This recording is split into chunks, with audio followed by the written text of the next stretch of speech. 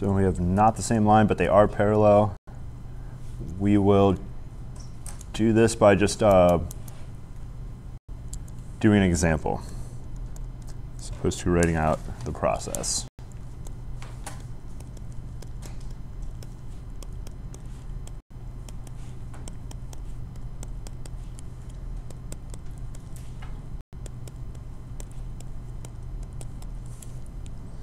All right, so first let's make sure these are actually parallel. So we need to go check slopes first. I think we had, was it A1 over B1? In the parallel case should be A2 over B2? Or was it the B, I think it was A over B. Okay, so if they were not parallel, they would not be equal. If they are parallel, they better be equal. So we're just going A1, B1, A2 is 4, B2 is 6, and yes, those are equal, so we got parallel. Now, they might be the same line. How would I check if they're the same line?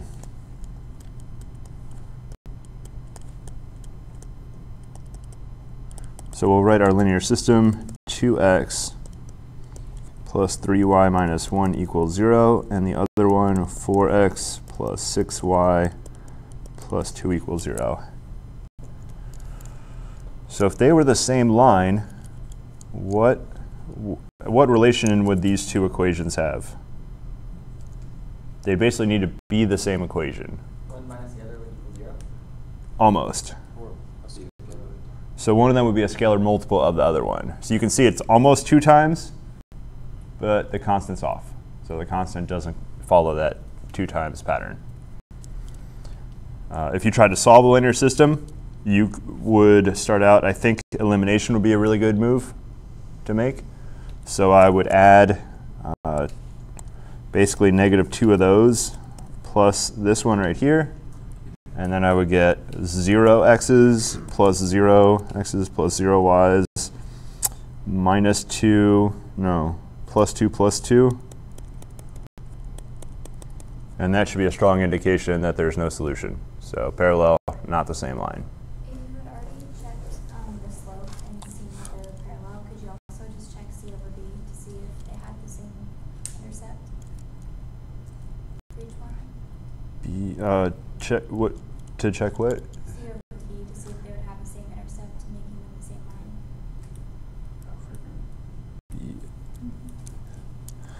So we got A1, B1, C1.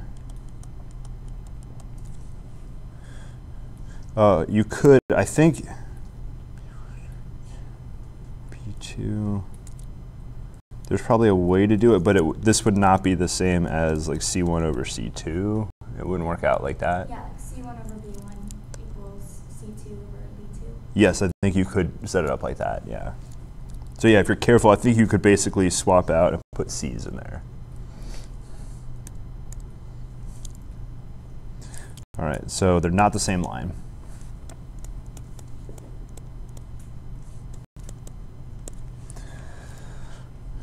So let's let U equal, we'll go with the first one.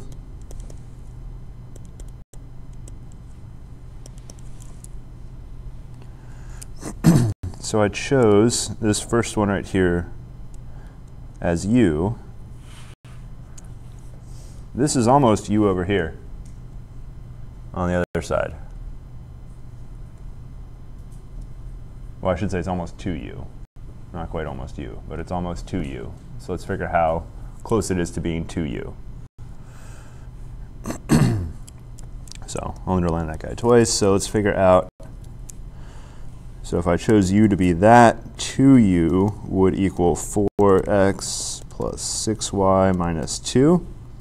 And how would I turn that minus 2 into a plus 2? 4. So I'll just add 4 to both sides right here. So I'm going to go plus 4 plus 4. Plus 4 to both sides. 2U plus 4 equals 4x plus 6y plus 2.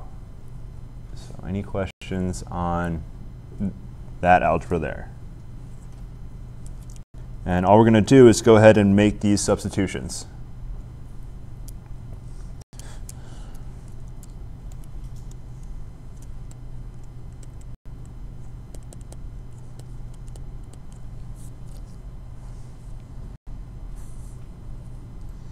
So there's going to be another problem when we make substitutions here. So if we just naively make these substitutions,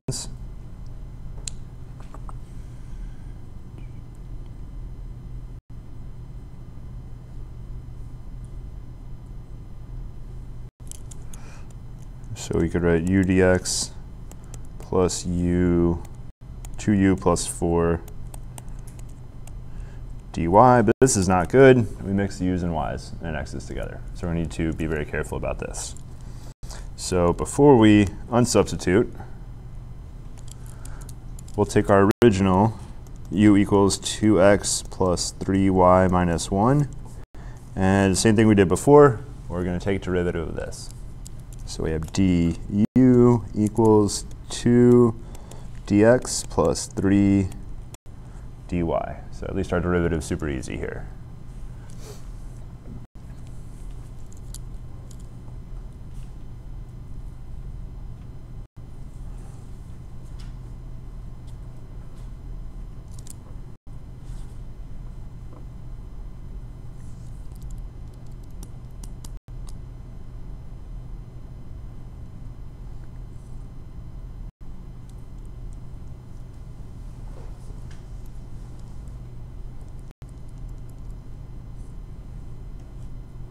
A little worried about our substituting back in.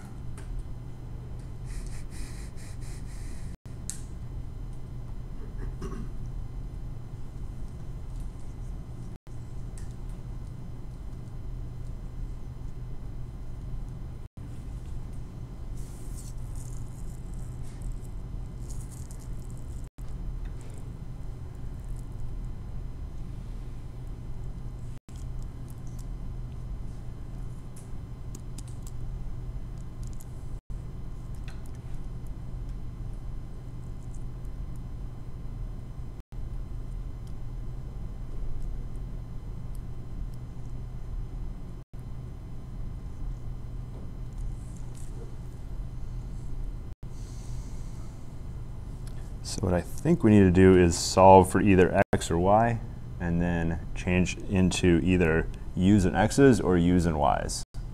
And I think we can choose which way to go.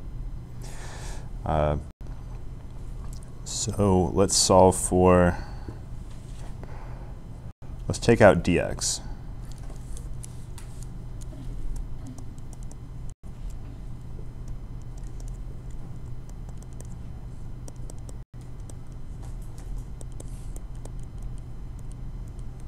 So we'll solve for x.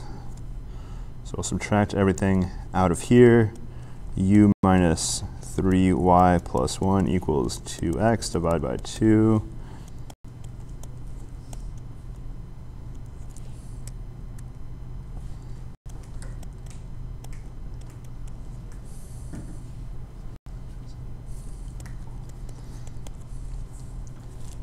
So dx is 1/2 du minus 3/2 dy.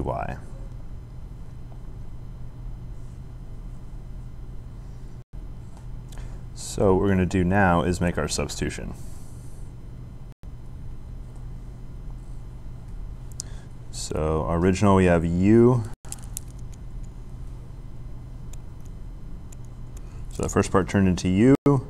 Dx is now changed to 1/2 du minus 3/2 dy.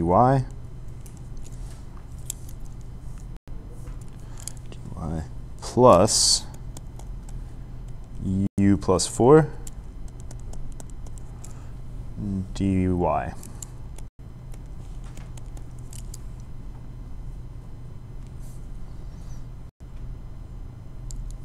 And we distribute over here. 1/2 u du minus 3/2 u dy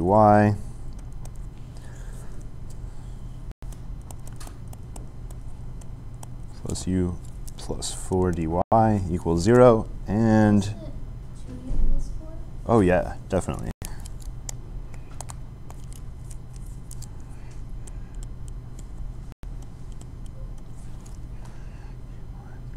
So now we'll collect our dy's together. And what's in front? We have 2u plus 4 minus 3 halves u.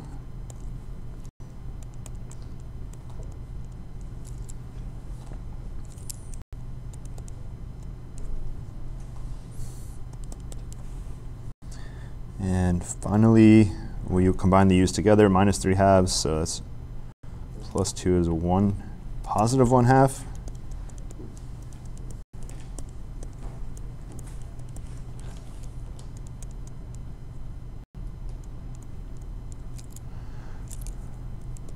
All right, what is the last step we need to do to separate? Divide everything by the 1/2 u plus 4. So get the u out from in front of the dy, that u term. So we'll divide by that. Let's multiply by 2 first. Nobody wants unnecessary fractions.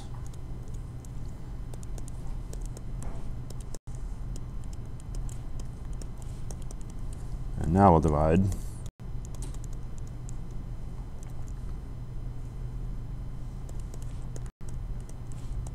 And now we have separable. In fact, a relatively easy separable, so solving this one shouldn't be a problem.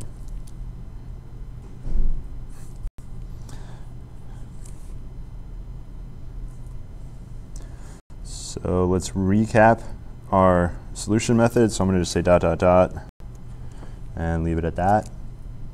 So let's comment on how we did this. And I'll do that in the green. All right, I could have chosen either one as u.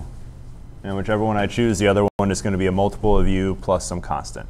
So you can choose either one as u, and it doesn't matter. We ended up with the 1/2 anyways, but we can eliminate that by multiplying by 2. So if you have some fraction, you can probably just multiply by that denominator and get rid of it. So you pick one of these two to be u. So you choose one coefficient term to equal u. And then, of course, we solve for the other one.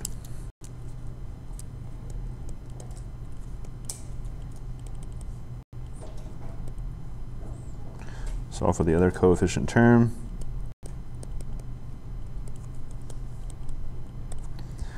And then we actually didn't need to take the derivative until we went back and solved. We solved for x, but you could solve for x or y.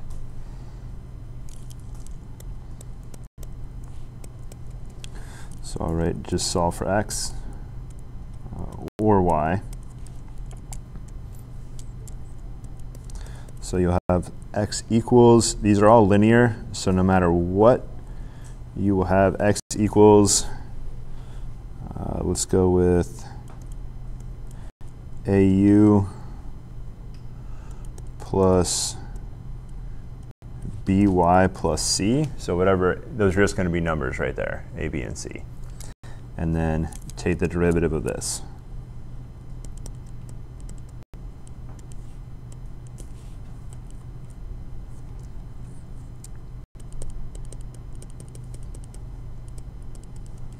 And we ended up solving, oh no, we didn't have to solve for anything. So we just substituted that dx back out.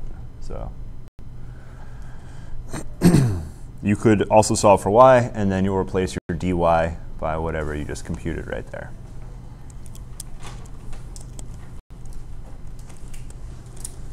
So this will get your dx substitute. Can we take the derivative of all of that, your a, it has an x rather than Oh. Yeah. Wait. Oh no, that one was right? yeah, that one was right. The other one. Oh, geez. My apologies. Oh, it's not your fault. Unless your name's Bill Gates. What? So wait, so which? On the take the derivative of x. Ah, so this should be a u. Okay. There we go. Okay. All right. You can also do the coincidental when the lines are the exact same, parallel, and the same. The good news is you'll basically lose that plus constant right there. So you'll be in an even easier position for solving. So you can do the two lines are exactly the same, and it's actually the same steps, just even easier. And we'll do one more of those problems, and we'll go the other way next time. Instead of swapping out the dx, we'll swap out the dy instead.